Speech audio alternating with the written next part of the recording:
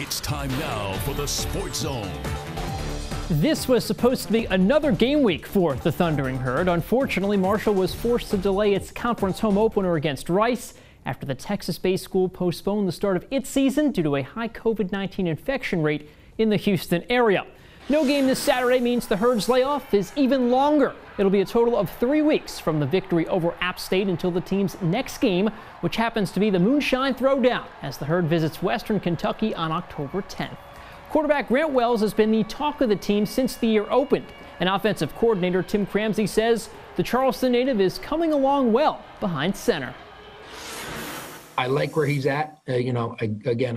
I would hope everyone stops using the term young quarterback, because that's more so just a built-in excuse for him to make mistakes, which me and him and Luke have never used that term because we've been playing quarterback our entire life. So you're not a young quarterback. You've been doing it for 13 years, whatever he's been doing it for. We got miles to go to continue to learn how to play this position.